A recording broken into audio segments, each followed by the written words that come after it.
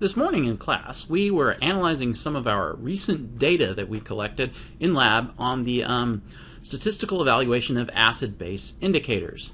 So this morning we calculated some average molarities based on all of your results, and then we did a t-test to compare two of those molarities. Down here we compared the mean molarity for bromothymol blue and the mean molarity for methyl orange. And we determined from an f-test that f-calc was bigger than f-table, and so in fact the two standard deviations or two variances were not equal to each other. They were from different distributions, and so we needed to use a special kind of t-test. And you'll remember that we had to go through a fairly involved calculation to calculate both the t-calculated value and in particular the degrees of freedom so that we could look up a value off of the t-table. And we found that our t-calculated value of 2.2 is greater than the table value of 2.042, implying that there is a significant difference between these two molarities. And you were probably thinking to yourself as we went through all these calculations, holy crap, there must be an easier way. Well, in fact, Excel has built in some useful tools because t-tests are such popular statistical tools that we're going to use some of those. So I'm going to show you in the rest of the video how to use Excel's built-in functions to calculate t-tests. So we're going to use it on our data that we've collected here. All right, let's get started. So the first thing that we need to do is make sure that we have the Analysis Toolpak installed into Excel.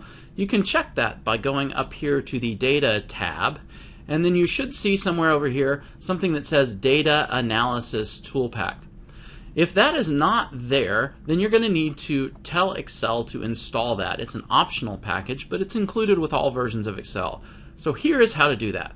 Go to the File menu, pull that down, then over here on the left-hand side, under Options, click Options. It brings up this screen. And one of the things that we want to select down here on the left-hand side is add-ins. Select add-ins. It lists all the kinds of add-ins that you can include, and so there's some down here that are inactive and some that are active. So in order to change that, go to Manage, select add-ins from the drop-down menu, and click Go. This will bring up the toolpaks that you want to install. So we want the Analysis Toolpak, so click that. Then there's another tool that we will be using later in the class, so you might as well go ahead and add that so it's in, and that's Excel's Solver. So if you click on Solver, it will add that in as well. And click on OK. Now if you go back to the Data tab, you should see that there's an entry for Data Analysis. Alright, so let's do that now that it's installed. We're going to click Data Analysis, and it brings up a window with all of the various data analysis packages that are included. Things like ANOVAs, histograms, covariances, descriptive statistics, all sorts of useful things. There's even an f-test that we could use. You can look up videos on that if you'd like to learn how to use the f-test. But we're going to be doing t-tests, and so down here there are t-tests, and there are several of them. Paired two-sample for means, paired two-sample assuming equal variances, and two-sample assuming unequal variances. So we're going to be using mostly in this course these two. So these are the two that are useful in quantitative chemical analysis.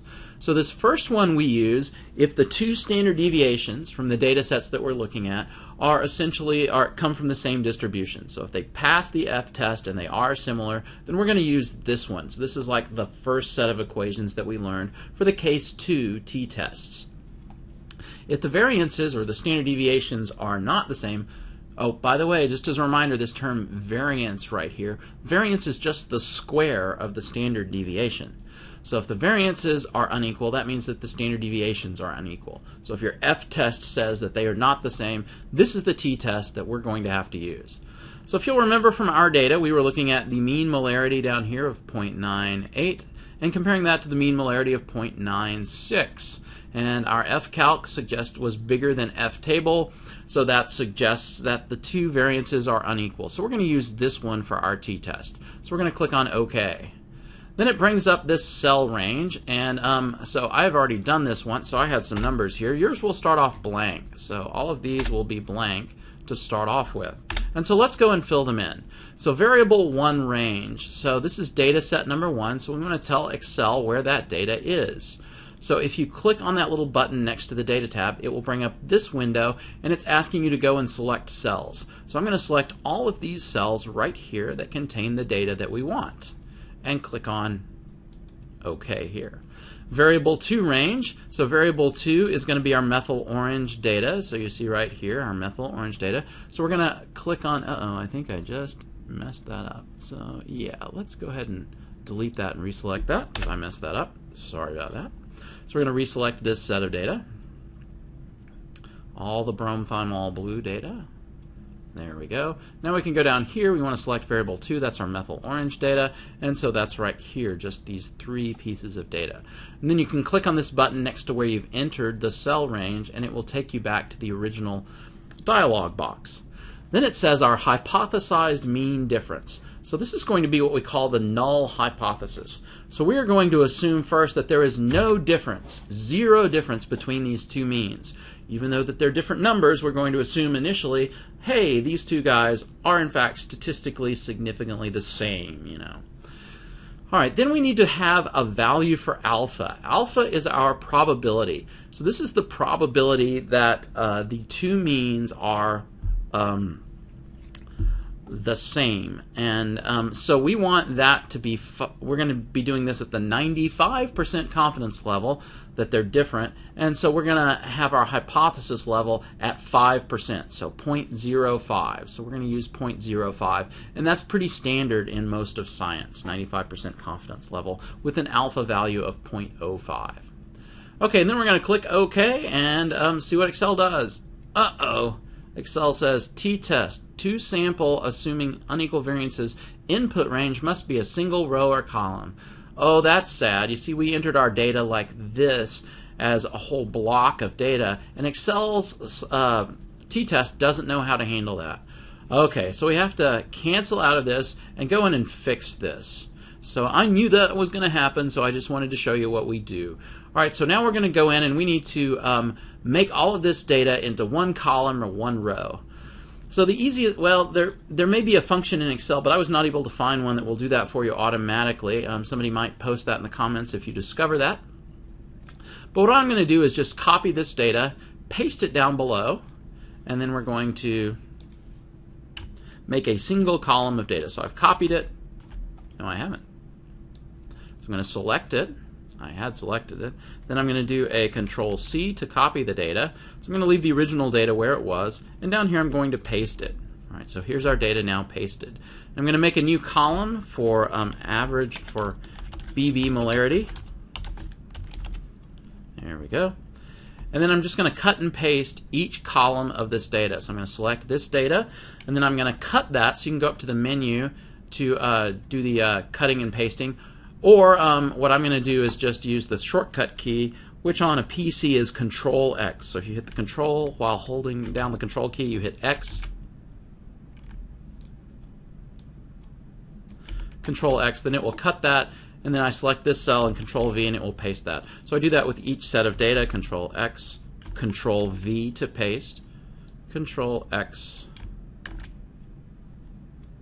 Control-V, and so on. So you may notice that there's some gaps in our data, but that's okay. Excel will ignore cells that have nothing entered into them, so it will leave that data out and simply use all the remaining numbers. Okay, so now we've got all that arranged into a single column of data, and so we're ready to go back and calculate our t-test. All right, so back to data analysis. We're going to do the same sample. So most everything is the same. It still has our old block selected, so I'm just going to change that. So I'm going to click on that, and we're going to go down and select all of this data. So just click and drag to select the data.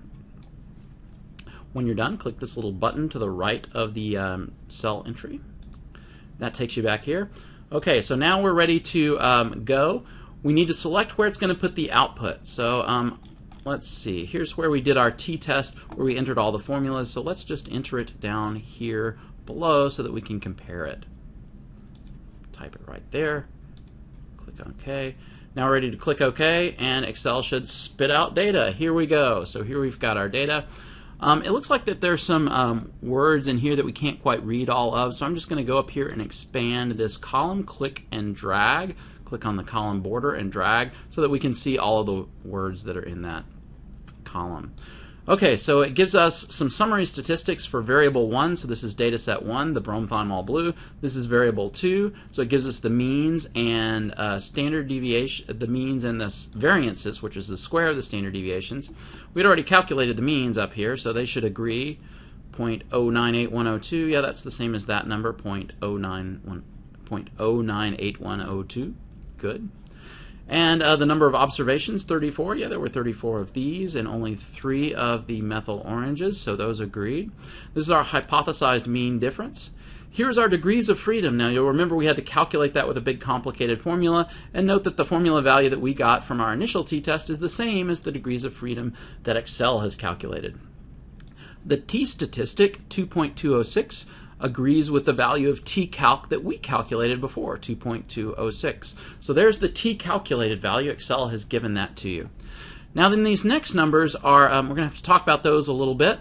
So here's data for what it's called one-tail distributions. So we are always in this class, in quantitative analysis, interested in two-tailed distributions because our data can be either greater than or less than the mean values. So we will ignore the difference between one-tail and two-tail. We're just going to focus on the two-tail. If you want to know more about the distinction, you can go and read about that or Google it. So we're going to be looking at these two numbers. So first off, this bottom number that I just highlighted, that's the t-critical for the two-tail value. So that's the value that we would read off the t-table. So I got the t-table, I estimated it off our t-table as 2.042. But when calculated more precisely with these values, because we didn't have a 27 value on our table, so I had to estimate that. Anyway, so when calculated more precisely, our critical two-tail value is 2.05, all right, instead of the 2.04, but they're pretty close. And in any case, what we can see is that our t-statistic, 2.2, is greater than our t-table. So t-calculated, our t-stat, is greater than our t-critical off the critical table. So when that is true, we conclude, as we did before, that there is a significant difference between these two means. Let's talk about this other value right here, this p-value. So this is the probability. So this is the probability that the two means are in fact the same. So we hypothesized a mean difference of 0. So this is the probability that that is true. So what is that probability? It's 0.036 or 3.6%. So there's a 3.6% chance that these two means are actually identical to within experimental error. But that chance is not very good, and it's below our cutoff of 5%. So we're at the 95% confidence level. We want to be 95% certain. So that 5%, we're going to leave that out. So that means that there is a good chance, right, 97% chance, that these two mean values up here, this one and this one, are in fact different. So that's how we use Excel to do a t-test. If you had equal variances, then you would have done exactly the same procedure, except under data analysis you would have selected this t-test, 2 samples assuming equal variances. So if that's the case, you can use this t-test and it will spit out that t-test result at a place in your table. So that's how we can use Excel to automate, make easier the t-test for our quantitative analysis data. So good luck, and let me know if you have any questions.